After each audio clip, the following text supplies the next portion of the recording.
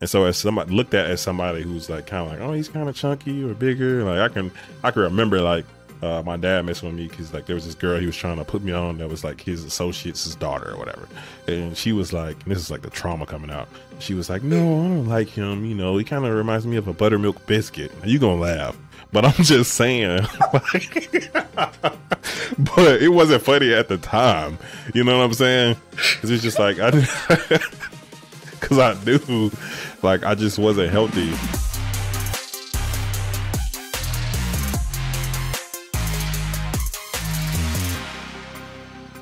Thank you so much for tuning in to this episode of the Culture of Health podcast, where I interview my friend Alex, who is a husband, a father, and entrepreneur. And we talk about the balance of those three things while trying to improve his health.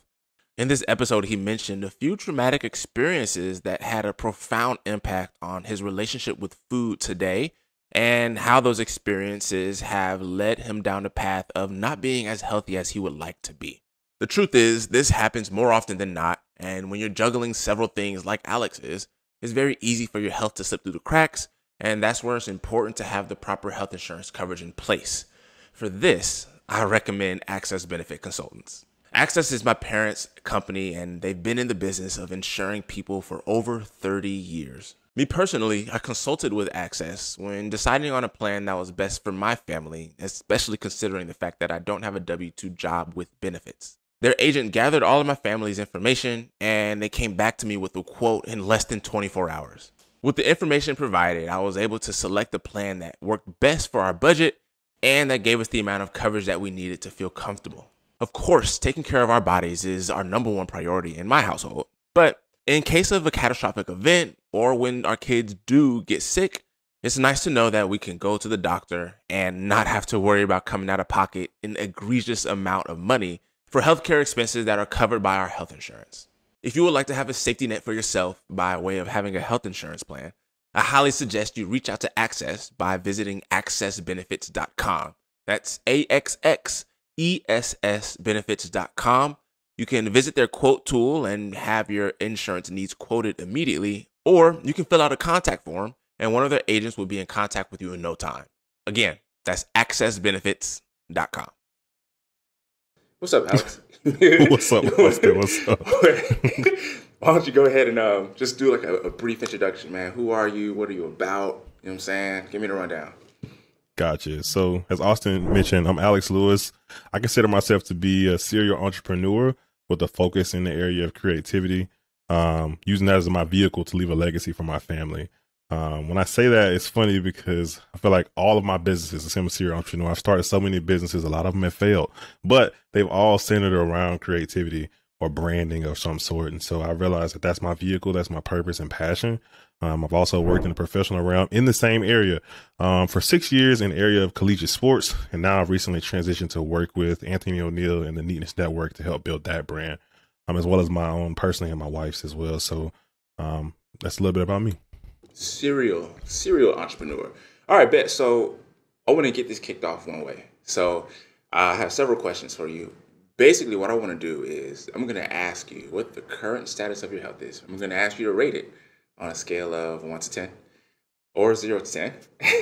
And then I want us to kind of go through this journey of like how you got there, just from like the beginning of your life all the way to where Alex Lewis is today. Let's just kind of like talk about how we got there. So, question, what or how would you rate the current status of your health today? 1 out of 10? 1 out of 10? 1. 1, probably, yeah. 1 out of 10. Break that down for me. I just don't think health has been as much of a priority as it should have been for the past on and off for the past 2 years. I think I've let work and life and other things become a priority to where I just have not focused on my health, whether it be eating the wrong things, choosing to work out. It's one of those things where I know what to do, but I kind of constantly choosing what's easy, unfortunately, and that's not going to the gym or prioritizing eating healthy. Right, because you can go to the gym and people still don't make progress depending on what happens at home and in the kitchen. But you said something important. You said that you weren't prioritizing your health because it seems like there were other things that were not just getting in the way, but took priority over your health.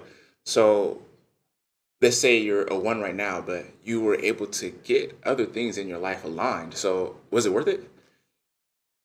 Um, no, because I think at a certain point I was higher on that scale. I think I never have been. Let's just telling my wife this earlier today. I don't think I've ever reached my potential physically. I think I got close maybe 6 years ago, when I was at maybe my physical peak in my life. But since then, I don't think I've ever been close. And I don't even think that was the apex. That was maybe a 7. I just lost a lot of weight and I was very slim, but I wasn't like, I hadn't got to like you, like that big muscular frame. And I had this big frame. I got to use it. So I haven't gotten to that place yet. Eating healthier, yeah. But I think to answer your question, like what got in the way is just like a lot of work and other things. And and even though those things are important to try to get your finances and stuff with your relationships in order, I think there should have been more of a balance from my side, but I just pushed it aside and tried to focus on those areas. And now I'm feeling the ramifications of, instead of being a 5 or a 6, feeling like a 1. So like you said, you're feeling the ramifications. What exactly does being a 1 feel like on a day-to-day basis for you? I don't know if I could curse on this podcast, but to be honest, shitty. Go for it, man. It's kind of bad, man, to be honest. Yeah. I feel like, I mean, even down to like my bowels just not being as tight as they used to be, just because there are certain things. I feel like my body is just not breaking down food in the right way. So I can just feel like some of the ramifications in a lot of different areas, maybe even sexually or just other areas where it's like, dang, I should have more energy like I did, like, because I'm not even 30 yet, so I should have more energy in a lot of areas. And I feel like I find myself getting tired quicker and just so many things that I know my body should be better if I was taking better care of it, that I'm starting to see kind of breaking down. I'm gonna put you on the spot here, man. You said something that piqued my interest. You said you're not as good as you could be sexually. Yeah. As open as you can be without putting all your business out there. Yeah. What does that look like? Because obviously you have something in your mind of what peak sexual performance looks like for you. And so now you must be measuring up. Like you've got to be measuring that up against something. What's lagging? You know what I'm saying?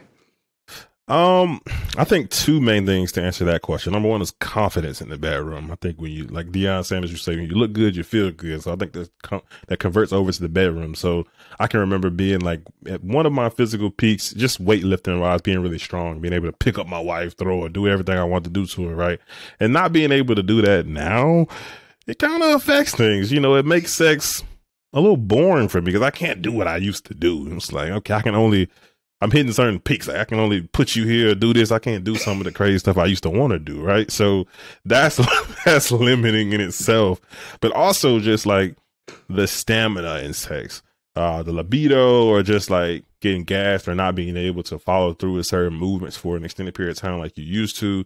You just start to see the ramifications of not working out and not doing certain things. And it's crazy because I remember texting you a few months ago before I took this new job where I did start working out and immediately saw a boost in energy. Like we was turning up, like I just got done turning up the round 2. Sorry if you're watching this, Victoria, but you know, I'm just seeing the benefits of it. But then going back to your first question, I just feel like sometimes other things get in the way and I'm like, it's not a priority, but it should be. But dang, like what could be more important than sex? You're right. I guess getting the money is sometimes, but I don't know, man. I gotta get my priorities in order, I guess. But no, I can speak from experience. It's equally as hard to have good sex when you're unhealthy as it is when you're broke. So I don't know how. I've never had success with. I don't know. Let me not put Fantasia out there. She's definitely be listening to this. But if the funds were low, it was just like she would never. It's just really hard mentally for women to get in the mood when they don't feel secure. You know what I'm saying? So yeah, for sure. Cool. So you checked off the security box, and then the physical fitness box kind of just like jumped off the cliff a little bit. But we're gonna get that back, right? Yeah, for sure. Indeed. Got to. You just said that you were having issues with like, sexual health basically. And I brought up something very funny because last time we talked, you mentioned that you compare eating food to something else that also kind of has something to do with sex. Yeah. And you kind of related it to, I kind of want you to take me on that again. Take me on that journey. Yeah. So I think for me, eating food sometimes can be like watching pornography or the benefits of it. When you watch porn, you go through the act, and at the end, you're just really disgusted with yourself. I mean, it just happens. I think I told you the same story last time, but I mean, honestly, I know we did it again this week where we like went to Zaxby's and got the food, and it was like, oh, we don't have. Mark's like, I don't have time to cook. I'm tired, whatever. Like, we just resort to what we resort to. It's like, let's go get some fried food. And we do that. And, you know, a part of me, the dopamine is excited to get the fried food and the chicken and eat the barbecue sauce and all this other stuff that comes with it, right? But then after I eat it every single time, I'm like, what did I just do? Like, this is disgusting. Like, this chicken probably ain't even real. So that's why I connected directly to porn. Yeah. So, yeah. That's very interesting because, like, there's got to be something. And the more similar thing between food and porn is that when we have an unhealthy addiction to either of them, it's something that we don't talk about. You know what I'm saying? Like, we're not having these discussions. So the same way that somebody's health is deteriorating because they are not talking to someone about their food choices, it's just like how your sexual health can deteriorate or your addiction to pornography can turns to something that's out of control because men aren't having these discussions. Why? Oh, well, clearly you don't mind talking about it, but why is it that, why do so many of us, men and women, like, why do you think that we hide these things? And like, is it shame? Is it guilt? Like, what is it that you feel or have felt that made you want to like not have those discussions? I think it could be shame or guilt, but I think it's also that people are comfortable in like what they're doing, so they might not see it as a problem. I know for me, like a lot of my relationship with food was passed down to me from my parents or my relationship with my mom, because I was raised in a single parent household with my mom.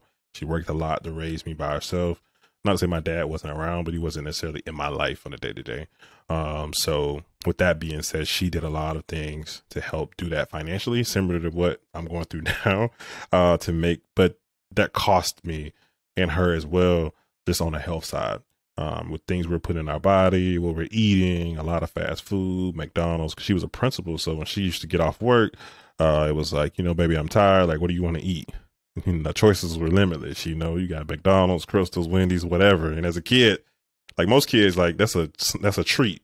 But for me, I was like every day, like, yeah, okay. What do I want? You know? And so that became an unhealthy habit to where now I know like every time me and my wife go on a trip to go from here to Birmingham or something to go home, like my brain automatically thinks, what are we going to eat? Whatever there's an accomplishment or something we do great at work in a business or, just personally, it's how are we going to eat to celebrate? So there's just so many, there's that unhealthy relationship with food where it's like, Yeah. the dopamine is like, yeah, buddy, like you did this, so you have to have some cake. You have to, because it's like, it's just a trained habit of what's been passed down to me that was okay. So by now you've heard a little bit of Alex's story, and you might understand how important it is for entrepreneurs like him to be able to trust their gut. And that makes me want to ask you, can you trust your gut? The truth is, your gut isn't always as reliable as you'd like it to be, especially if you're not taking good care of it. And this is where I would like to talk to you about SuperGut. SuperGut's Fiber Mix is one of the products that we use in our household to maintain good gut health by adding 9 grams of prebiotic fiber to any of the meals that we're eating. We've added it to spaghetti. You can add it in oatmeal. You can add it to your rice. It doesn't have a taste. It won't change the texture of your meal, but you'll be automatically adding 9 grams of prebiotic fiber to whatever dish you're eating at the moment. Adding more prebiotic fiber to your diet will help you build a more balanced gut by feeding the good bacteria and decreasing the population of the bad bacteria. You may notice that you have a more stable mood, clearer skin, better overall metabolic health, better pooping, and a host of other benefits that come with boosting your fiber intake. If you want to trust your gut, I'm here for you. I support that. Just make sure that your gut is healthy enough for you to trust it. Again, one of the ways I like to do that is by using SuperGut's Fiber Mix. And you can do the same thing by visiting supergut.com. You can try out their Fiber Mix. They have really good fiber bars, and they have a really good fiber shake that mixes well with both water and milk. You can click the link in the show notes of this podcast, or again, visit supergut.com. Speaking of things that I love to do to improve my health, One of the top 3 things that I do every single day is drink AG1 by Athletic Greens. 1 scoop of AG1 is packed with 75 vitamins, minerals, and whole food sourced ingredients. Gone are the days where I have to rummage through the pill cabinet looking for all the vitamins that I need to take for the day. Now, all I do is open the fridge, pull out my container of AG1, scoop it up into the shaker bottle, mix it up until it's dispersed well, and then enjoy it, knowing that I'm starting my day by taking ownership of my health. So, if you want to take ownership of your health, today is a good time to start. Athletic Greens is offering you a free 1-year supply of vitamin D3 and 5 free travel packs to go along with your first purchase. To take advantage of that exclusive offer, you're going to go to athleticgreens.com/TCHP. Again, that's athleticgreens.com/TCHP. Yeah. That's it. That's cool because that's right at the intersection of culture and health, right? Like we have these things that we want to celebrate. Like, I mean, even if you go to school, I have kids in school, and if it's somebody's birthday, there's a high chance there's going to be cupcakes in there for them to celebrate. You know what I'm saying? Yeah. Or like you said, if there's an accomplishment, you know, especially as an adult, and you know you're a single adult, you're going out for drinks with the homies or whatever the case is. That's a perfect intersection of where culture meets health. Do you think that the culture that we've established how can I ask this? I want to say, is it worth it? But, yeah, is it worth it? Like, the celebration, trying to find a quote. No, I was actually trying to find a picture because, and I'll just send it to you so you can put it on the screen, but this literally happened, what you're saying, to where, like, me and my wife have been we understand our relationship with food and we're trying to work on that, but we're trying to guard our son from it. But I really have a picture on my phone. We sent our son to like daycare, Mother's Morning out, and it was another child's birthday, and that was his first exposure to a cupcake. And so we saw it on a picture because the lady that managed it sent it to us, and we were like, okay, well, he got it now. So, you know, but that goes like to what you're saying, though. I just wanted to, I'll send you the picture so you can put it on the screen, but like, man, that was like one of those things where we're trying to manage that. But, you know, some things like you were just saying, that, like you send your kids off, you can't control what they give them. So. Was there any part of you that wanted to text the person that manages the daycare and be like, hey, don't get it to my kid? Yeah, my wife did. But did she? Did she? I mean, it was too late at that point. We already had the picture. He was eating it. So he was like, just don't take it out of his mouth, obviously. But I think Victoria talked to her afterwards about like what he could and what he couldn't have. But we slowly started exposing him more to it. But we just want to limit that because it's just like, especially the sweets and stuff, because we know that's like cocaine, really, like the sugar. Because I mean, that's one of my addictions. You say it's one of yours. So yeah, for sure. Yeah. Is that like a deep-seated like fear of yours, like for your child, knowing the current status of your health and knowing the road that you were on to get to this point today? Is that like something that's like, I'm not letting this happen to my son? Yeah, 100%. Because I just know how like my health affected me growing up in terms of like, we just talked about sex, like with confidence and other things. And I think like the way my mom was feeding me was like determining so many outcomes in my life growing up. Like obviously, like I could have like said, you know, after this, I'm gonna go work out or whatever. But like, what kid is doing that? But like for me, it's like, because I didn't have a father around, so I didn't have a dad to say, okay, like let's go work out together. Let me show you how to do this, that, and the third. So for me, I want to show my son another way so that he can not have to necessarily go through some of the roadblocks that I went through or trauma that I went through in life, or just being like, I was never like I am right now. I feel like I'm the heaviest I've ever been. But growing up, I wasn't necessarily the heaviest. I was always been tall, so I carried whatever I had well. So I wasn't like the biggest guy around or whatever the case may be. But everybody knew like you like a tweener, like you between being fat and being skinny. Like what you got, like shoes, brother, you know. So it's like I don't want my son to have to go through that in terms of like, you know, being that tweener because of like the poor food choices that we're giving him, because he doesn't choose that until he turns maybe 16 or 18. He gets a little money and can buy what he want to eat. But want to present him with better options and kind of train his taste buds before he gets old enough to decide. So yeah, bro. Okay, so you just said something really crazy. You said that your mom's food choices for you determines so many outcomes in your life. That's Yeah. a theme, right? Because when we think of food, we're not necessarily thinking about the future. We're not thinking about what we're going to become from the food we're eating, especially as parents and you're busy. Like, I try my best. Like, so, we try to eat for stable blood sugar as much as we can in our home. Mm-hmm. And Fantasia, she's not feeling well right now. So she's got like a headache. So she's like off limits to the kids. So I'm the go-to person. So I'm like trying to get ready to hop on this podcast and get my kids situated. And my 3-year-old is like, Dad, I'm hungry. And normally I'm like, all right, eat a beef stick or eat some smoked salmon or eat the steak first. And then I'll let you have a snack, right? Like some oat bars or something like that. But I'm in a rush. So I'm like, look, bro, you just gonna be fed. Here's this fig bar, which is so high in sugar, right? But Mm-hmm. I am low on time and I need something that's quick.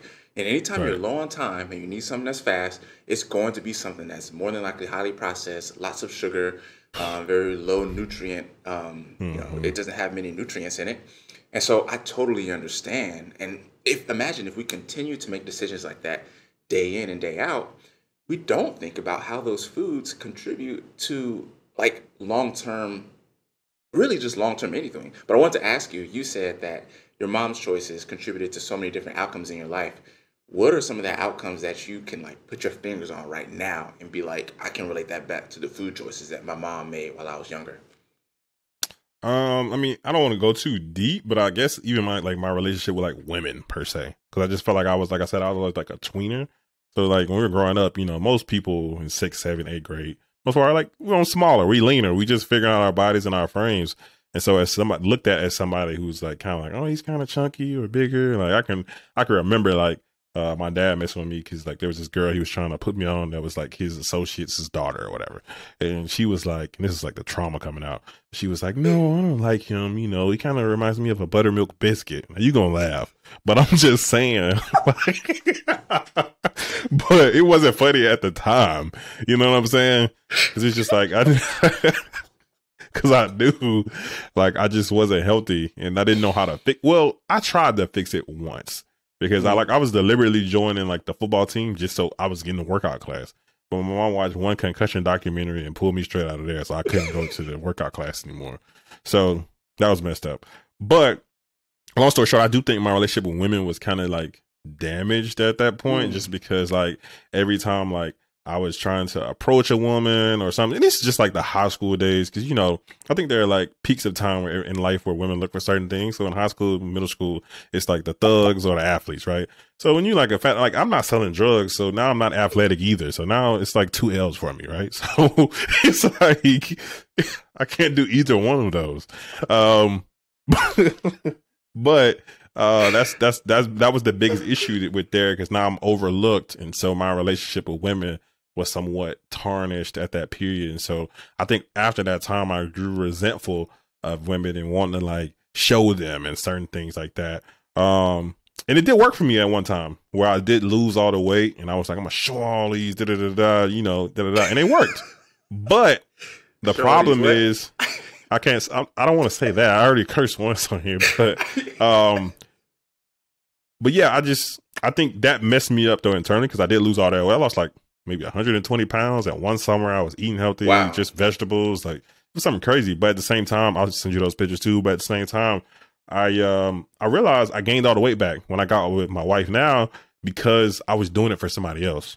Because if I was doing it for me, then I would have kept working out and kept it up. But I really was just trying to get to like, okay, I could post this picture to show you, like, this is me at what was my best at the time. But what should have happened was I should have kept working on it and built it on it, and maybe I look kind of like you right now, but it didn't. So I was doing it for somebody else.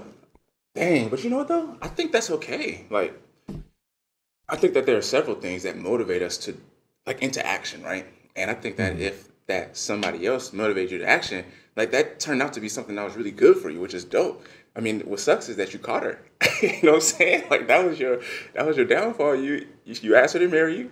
She said yeah, and you was like, all right, well, bet. Yeah. I ain't gotta work out no more. Well, this was in college, but you're right, because you know she cooks and stuff. So then she was cooking too. So I wasn't working out, and then she was cooking all this soul food and stuff, and it just caught up with me. So that's all right, man. We're still in the middle of your journey. So before I want to get back to you, But I want to Yeah. talk about your mom for a second. I want to make something very Okay. clear. Your mom did the absolute best that she could. And I know, I don't even know your mom. I haven't even met her yet, but I know she 100%. did because I have never met a woman with a child who wouldn't go to the end of the earth to do whatever she could to keep her child Right. healthy and happy, right? Right. And your mom did the best that she could with the knowledge that she had at the time. Exactly. Um, but looking back at it, like, have you and your mom ever had like a conversation about the food choices that she made for you? Somewhat. I mean, she didn't really agree. She just, like she said, I think she just sees it from the perspective that she did the best she could at the time. And then with her being kind of older, she just thinks that, that's kind of just where that was. Like, it kind of is what it is. You make your own choices. Like, I gave you what I could give you based off the energy level that I had. And, my whole point was, I think she said, my whole point was just to make sure you are fed. Like, you know what I'm Yeah, saying? So, hear that a lot. so, but I think it goes back to what you were just saying about with your kids, because like me and my wife are trying to catch ourselves now, because we did that with our son where we exposed him to French fries early on. He's like 1.5 now, and like now all he wants is French fries. So that's fried food over and over and over and over. And so when we're weak or tired or busy, we kind of fall into that. Like, okay, buddy, we gonna get you them fries, but most of the time now we're trying to transition him into like, okay, let's get you a baked potato. Let's try to transition you into green peas and some other foods. So it's not just that, but I know for a period of time, especially when he was younger and he couldn't really tell us what he wanted. He was just crying and we didn't want to deal with that. Here's the fries. So I kind of relate to my mom, but talking through this with you now, it's reminding me that like, I'm glad that we're making a transition away from that and noticing that so that we can not make that a lifelong decision for him just to like go into that point. Because it's not gonna, I don't want him to go through the same thing. So it's like we got to make Right. better choices now in the fundamental ages. Right. That's interesting because they say that kids, well, what is it's a verse in the Bible that says, show a child in the way that he go, and he'll never depart from it, or something like that, right? Mm-hmm. I'm not gonna quote it verbatim, but let's say that's what it is, right? Let's just say that's what it is. And that is that true for you? Because your mom kind of showed you the way in which let's modify the Bible verse and say, show a child the way that he should eat, and he'll eat that way for the rest of his life. Is that a conclusion that you've arrived at for yourself? Hey, you guys, if you follow me on socials or any other platform, you guys know how much of a fan I am of continuous glucose monitoring and specifically doing it with Levels. Levels is a software company that's building tech to help you see how food affects your health via continuous glucose monitoring. I've personally been monitoring my glucose for over a year, and still to this day, I'm learning more about how my body metabolizes food. Now, I don't know if you knew this or not, but your glucose is fluctuating all day, and it's primarily due to what you eat. If you can manage to improve your glucose based on the feedback that you're getting from the Levels app, you may notice that you'll have sharper memory, healthier weight, sustained energy, and a host of other benefits that come with keeping your glucose stable. When you sign up with Levels, you receive 2 sensors that last 14 days each. After applying the sensors to the back of your arm, you begin receiving instant feedback about how your diet and lifestyle are affecting your glucose levels. It's the ultimate level of accountability that's completely changed the way that I eat, and I think it would change the way that you eat too. So if you're ready to accept responsibility for your health and learn more about your body, I couldn't speak more highly about what Levels is building and how they're helping thousands of people see how food is affecting their health. Now, if that sounds like something that you could use in your life, I've dropped an affiliate link in the show notes of this podcast, and using that link, you'll receive 2 free additional months on top of your annual membership. If you use that link, I just ask that you do one thing. Keep me posted on your experience and tell me all the things that you're learning. I'd love to hear more about how Levels is helping you improve your health. Yeah, I think so. Just because I think some of the trauma and experiences with food or my relationship with food has transitioned to at least my 20s, because I'm not even 30 yet. So even like a story I shared with you last time where like I think my relationship with food, from just finishing my food or finishing it fast or overeating, as a result of one incident where I got a whooping for not finishing my plate. We were at like an all-you-can-eat restaurant. And so like I think now it's like, now every time I get a bag of candy or every time I get something, like I try to scoff it down because it takes me back to that moment where it was like, you better finish that food. And I'm like, no, and now I get a whooping for it. So yeah, it's just, I think that has carried over for sure.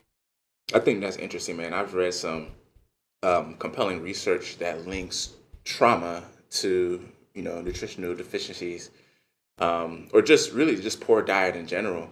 And something so small like that, where you get spanked for not finishing your food at a buffet, which takes it to a whole nother level. Yeah, man. That's something that, I mean, it really sticks with you, man. I think I told you, like, when I was younger, my parents spanked me for walking around the block.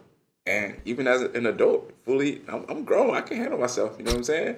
But I walk around the block today, and I'm still like, man, did I tell my mom I was walking around the block? I'm a 31-year-old man looking for permission.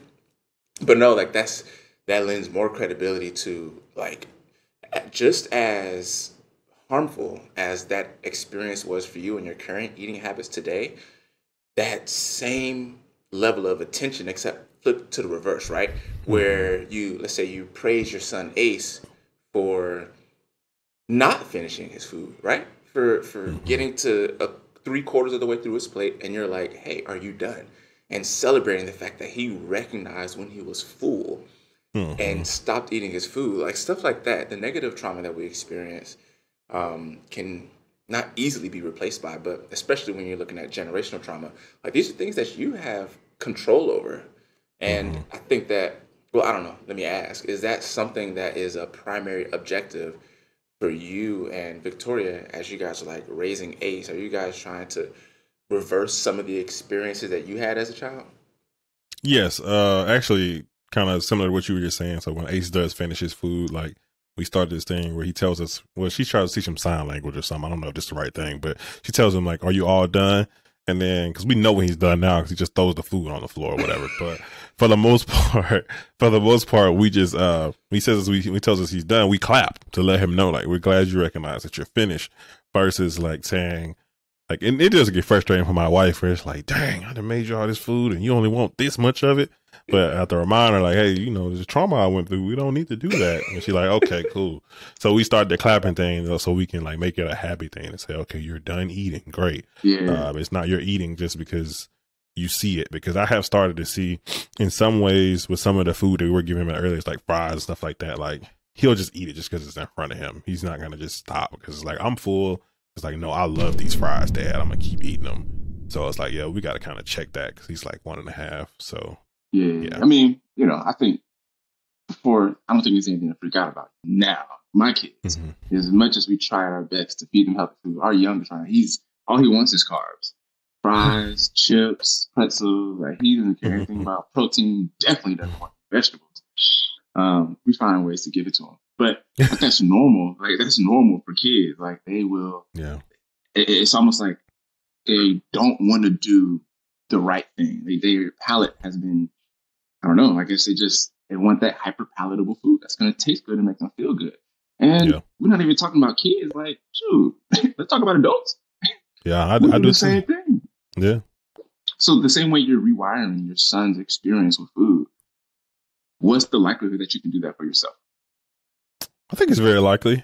I don't know how long it would take, but I'm working on it. I'm working on it for sure. At least Ace, you starting off with a clean slate. You got 20 years of stuff to reverse. But what's the first step, man? I think that, the reason why I want to like have these conversations is I want to unearth all the different things that contributed to like your relationship with food and to highlight how all that is rooted in culture. Like your mom working as a single mom or you not having your dad around, all these things are a result of culture, Yeah. So that being said, how can I'm challenging you with this question, how can you start today to create a new culture of health that your body would benefit from and one that you can continue to perpetuate like with your family? I think just being open-minded to try different variations of food, like healthier options, I guess I could say. I know I used to be so like kind of like my mom is now. Like we try to introduce her to healthy food. She's kind of the same way as I was when I first started. But when my wife first started to introduce healthier foods, like I used to love spaghetti. Obviously, pasta, not necessarily good for you. You consume it at a high volume. And she's like, okay, you like spaghetti. Let's try zucchini spaghetti. I'm like, zucchini spaghetti? I'm like, that's not spaghetti. And I could remember trying it for the first time, and it wasn't great. But at that time, I was like, okay, let me try this with an open mind to see, like, if it's at least palatable, instead of, like, thinking, like, what's the great tasting food we used to eat? Because I know that's not necessarily good for me. And over time, I've started to like it. And including other things like some of these green smoothies and some other things that she would make from scratch that sometimes taste different than the box version or the unhealthier version. But it's like I said, shifting those taste buds and knowing that it's not going to be like, oh, this tastes amazing. It's just going to taste kind of good enough so that I kind of get what I want, but not like necessarily in the overwhelming fashion that I might have gotten it from the unhealthier versions of those foods. So I think having an open-mindedness towards that, and then I think being more disciplined when I'm out, because like you said, we're both grown men, so we have money, so it's easy to just say when I'm out driving, for me, going past the gas station or something that I used to like, because kind of my brain tricks with dopamine, like, okay, we used to love ices, Alex. Like, it's almost like, have you ever seen the movie Venom? I feel like that's what my relationship with food is. Like when he talks to me, like, it's like, well, Alex, we're passing by the gas station. We love ices. Like, let's go get one. And I feel like I have to fight him like all the time because it's like, it's like a fat Venom in my head. Like, and that's funny, on the movie Venom does like eating, but it's the same thing. With the ices and the candy, the cookies, like I feel like I'm constantly like at war with myself, and so I think it's just a constant dedication to fight. I guess that inner villain of just wants to eat all these things that it's used to being fed, and so it's almost like I said, it's almost similar to that character. I tried to make a joke, but it's really like that, honestly. That's very interesting because, like, I wonder. Like, I think all of us, we have an inner venom, right? That's telling us, like, I can't do the voice like you just did, but we all have that inner venom that's like, yo. And for some people, it's not food, and I think that's what makes me so compassionate, because although that's not like, I don't have a venom in my ear telling me to go eat Skittles, because I don't know, I tell myself to eat Skittles, like the real me. But because I do all the other things to compensate for me enjoying that bag of Skittles from time to time. Right. But for me, it may be something like, oh, don't open your bank account. Just spend money.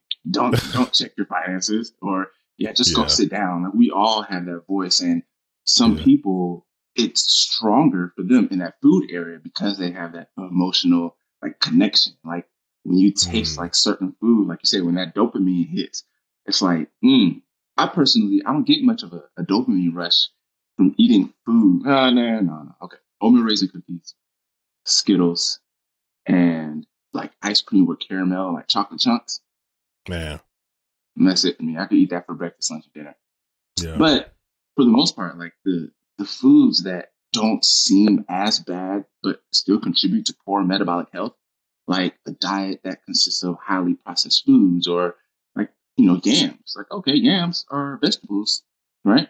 But then you know how we prepare yams. You're going to dump a bunch of sugar in them things, and then sweet potatoes turn into, sugar with a side of sweet potatoes. And then you got, other things that we eat and drink and don't seem as bad when we eat them, but they give us that dopamine rush.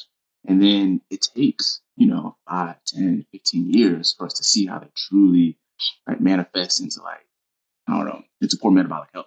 But that's why I feel so compassionate, like not just to you, but to anybody who struggles with eating the right food, because it's so deep. Like it goes so much deeper than like, well, Alex, just say no. And well, Alex, just go to the gym.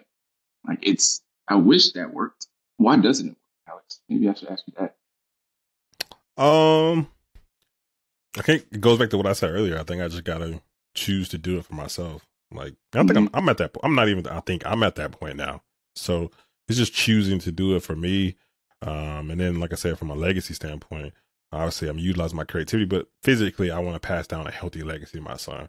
That's not just from, what food he chooses or what we're choosing to give him, but I want him to see physically like the benefits of that, because obviously it does trickle in other areas. So, you know, if I'm not taking care of myself, my wife isn't taking care of herself, then that's going to affect our intimacy. It's going to affect our attractiveness. It's going to affect other things. And then, you know, God forbid that affects us from a divorce standpoint. So I just think health like affects so many areas that, you know, we don't even realize when you're going through it, when you are prioritizing finances or whatever else might be going on, that we kind of just have to choose to prioritize for ourselves and for our kids and spouses and things of that nature. So making it a high priority. Man, did you say poor health could contribute to divorce? I think so. Yeah. That's it's fun. It's funny. I don't know. Well, he's not going to watch this, I don't think, so I can put it out there. But I remember I talked to like my spiritual mentor. He gave me, he might watch it, Austin. Let me change. You might watch it. It's going to blow up, buddy. But I'm just saying, he's in his little cocoon in Arkansas. So now he's not definitely going to know I'm talking about him. But I can remember him asking me at one point when he was the one that gave us like our biblical guidance when we were getting married, aka marriage counseling. After Victoria had the baby, I was telling him, well, you know, I'm trying to like get us back in order. Like we need to work out and stuff like that. Some of the topics that we're talking about. And he was asking me, he was like, yeah, so, you know, she just had the baby. Like, is she unattractive to you? Like, is that something that you're going through mentally? And it's something I never like thought of out loud. I'm like, dang, like maybe he's right. Like, cause for me, like in marriage, I'm like, I accept you as you are. But I think sometimes we do a lot of that just to say what sounds good. But in reality, I think as partners, we have to work together to do what's good for the marriage and prioritize our health and things of that nature. So I thought that question was like kind of enlightening, just so I can remember like it's okay to be honest with your partner if that's a problem, and the same and vice versa, because we've had that conversation. So it's like, you know, like, hey, we need to do better so that we can pour into each other in that way, because the last thing you need is like, oh, well, I'm not that interested, or oh, it affects your intimacy, or like, oh, the attractiveness is not there. It's because, you know, we just focused on money and other things outside of that, and now, yeah, we're rich, but you know, but we don't like each other anymore. So last thing you need.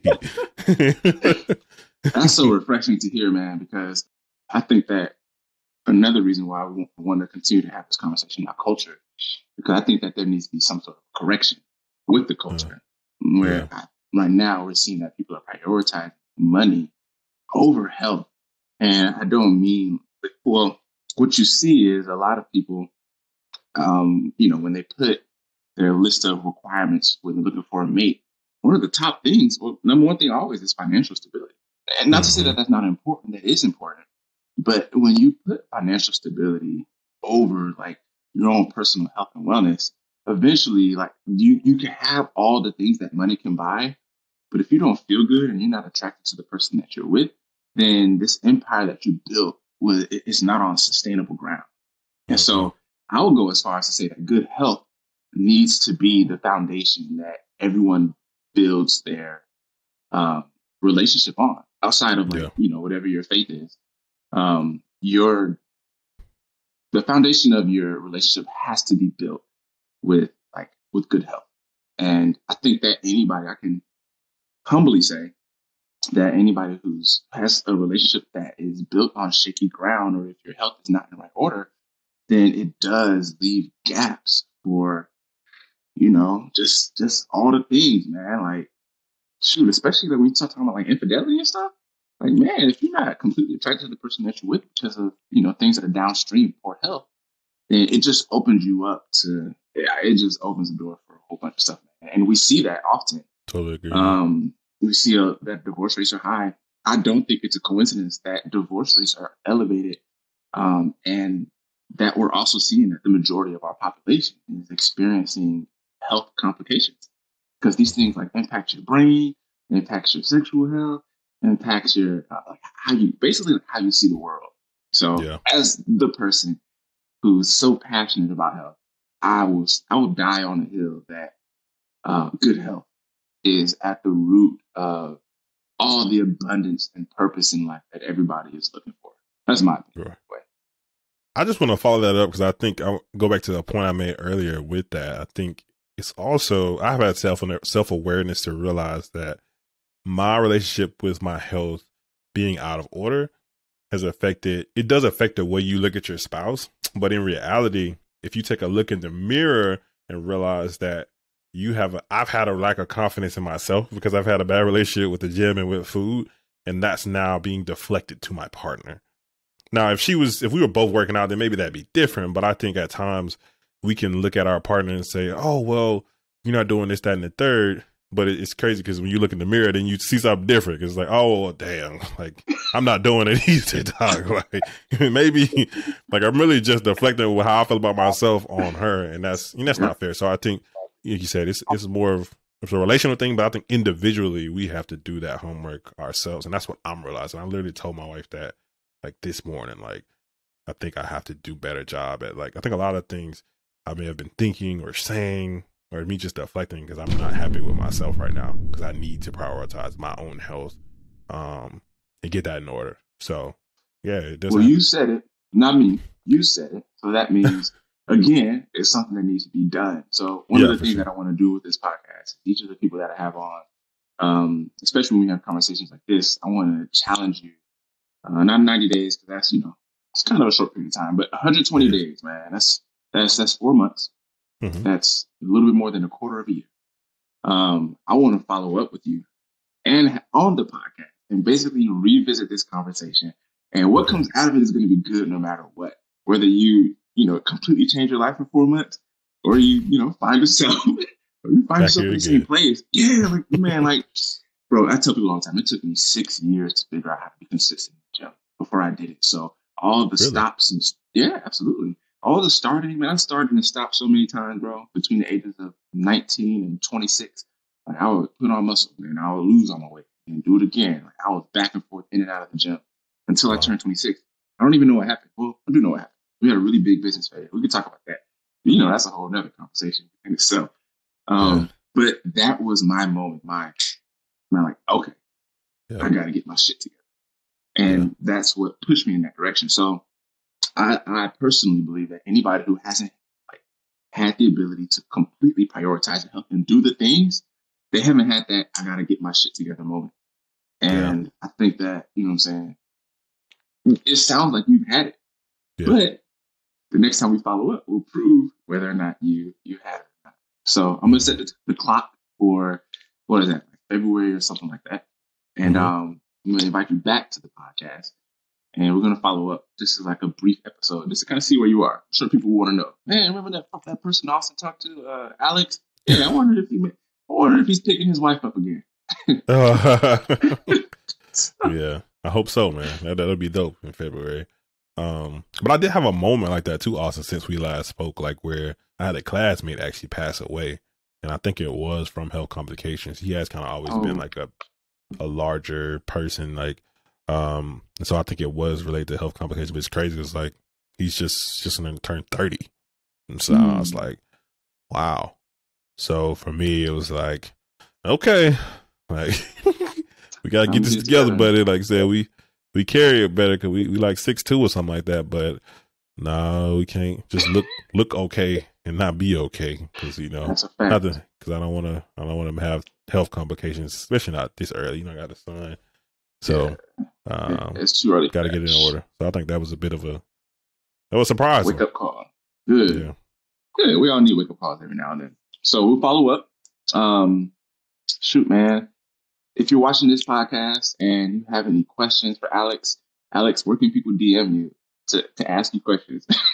Oh man, you can send them to my DMs. Just come to my Instagram. It's Mr. Alex Lewis on Instagram, on Twitter too. Actually on YouTube as well. But for DMs, just come to Instagram and I guess we'll talk. Yeah, and Alex, I hope you're okay with me saying this, but I know that you have plans on documenting a lot of this journey on your YouTube channel. Mm-hmm. Not just your health, but just a whole bunch of things that you're working on building. And I think that if you're listening to this, I think that it's a good opportunity to follow someone along their journey when they make the commitment. So you can see how it goes and maybe it may inspire you to make some changes along the way. So Mr. Alex Lewis on YouTube as well. Mm-hmm. Beautiful. Yep. All right. Well, ladies and gentlemen, that is the episode. Thanks so much for tuning in. My name is Austin, again, your host. If you enjoyed this episode, we have several more in the pipeline coming through. Be sure to subscribe to this channel. And shoot, I don't know. I got nothing else to say. Have a good day. Peace. All right.